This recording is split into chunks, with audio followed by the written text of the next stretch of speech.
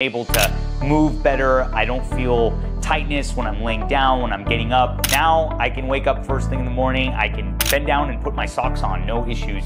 Bend down, brush my teeth, no issues. So I think definitely there's very good progress that's been made.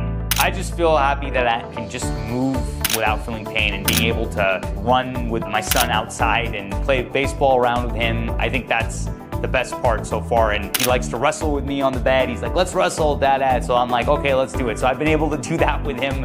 It's been great. I definitely recommend it, and I would recommend it to anyone. Coming from San Francisco, it's a 1-hour flight. You go to the hotel, you stay in the hotel in San Diego for one night. You get picked up, a nice Sprinter van, and you go across the border. Where they put you, it's really convenient. A lot of restaurants nearby. The experience here has been great. Like, just meeting everyone, and everyone's been very helpful. I just want to say thank you to the CPI staff.